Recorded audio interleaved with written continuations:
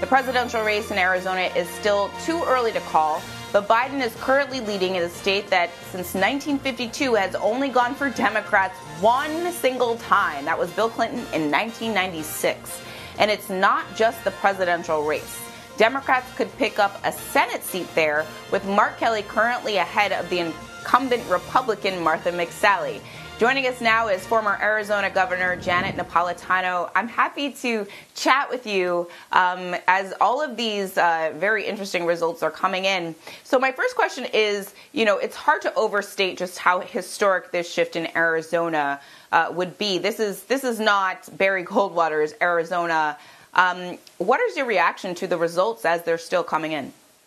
Well, it's not the Arizona that I was running in 1998, then in 2002, 2006. I was running as a Democrat. I was able to win, but it was extraordinarily difficult. Arizona really had the well-deserved reputation of being a deep red state, but it has changed very rapidly. The population has grown. The demographics have changed.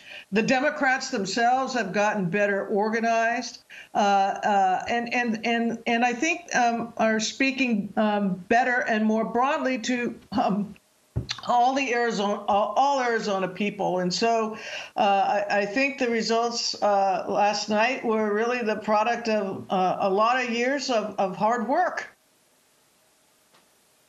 It feels like this wasn't an overnight thing. Obviously, you've seen Arizona trending in this direction, but it doesn't flip until it flips. It's purple or red, basically, until it's not.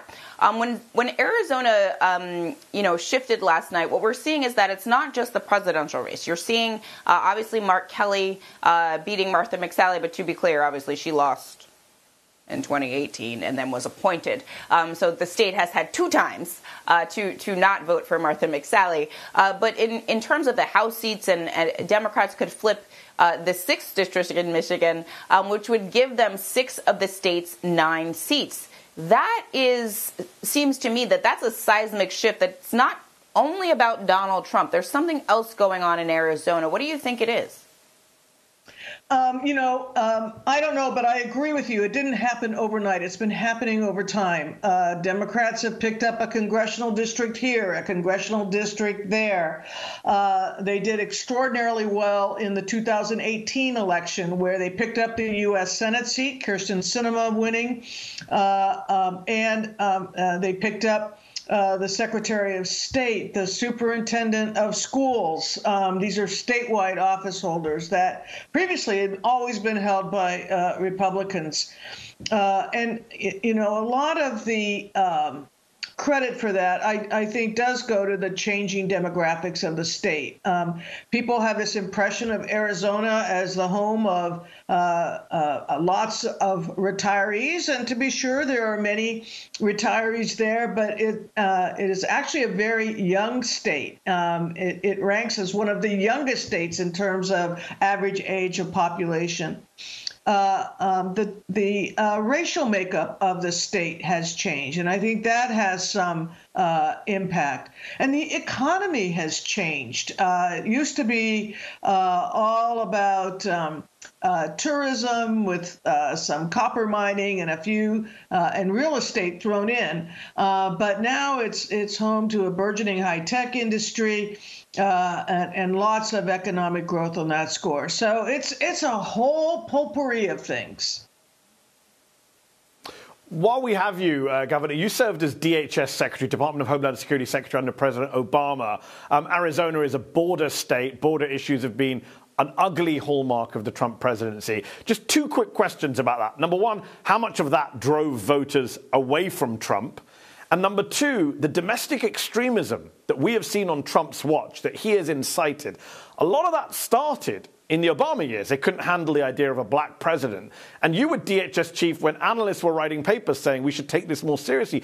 Do you wish you guys had taken it more seriously before Donald Trump came along and, lit even more matches and dropped them on the flames? Well, I think in terms of, Arizona being a border state, I do think the immigration issue has been very salient there. And they've gone through a period of really intense anti-immigrant politics. Senate Bill 1070, which was a kind of a show your papers bill that was mostly invalidated by the U.S. Supreme Court. You had Sheriff Joe Arpaio in Maricopa County. And all of this kind of anti-immigration rhetoric. And I do think that had the impact of driving many voters, not just Latino voters, but many voters to the Democratic side. And in terms of the rise of right-wing extremism, we did a number of things during the Obama administration in terms of trying to collect and distribute more intelligence about that and put a greater emphasis on that. But that problem has continued to grow, and it's something we do need to confront as a nation. Absolutely. Arizona is one of the few key states where Joe Biden didn't underperform with Latinx voters. NBC News exit polls show he actually did slightly better than Hillary Clinton did in Arizona in 2016. What do you think the lessons are from the results of last night? Obviously, Latinx voters are not a monolith. That is the phrase everybody's saying today. I think Mehdi and I probably knew that pretty well. But in terms of where we go from here, how do we unpack the results and try to explain what we're seeing in terms of where Latinx voters fall in the political spectrum?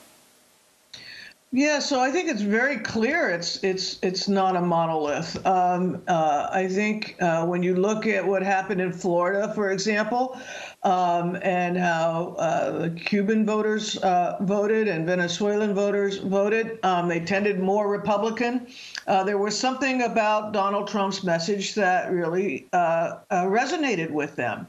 And there was something about the Democrats' message that clearly did not. We need to unpack that. We need to understand it better. We need to understand that, we have Latinx voters in this country whose families have been in this country for generations. And then we have some who are recent immigrants. Well, does that make a difference? I suspect it does.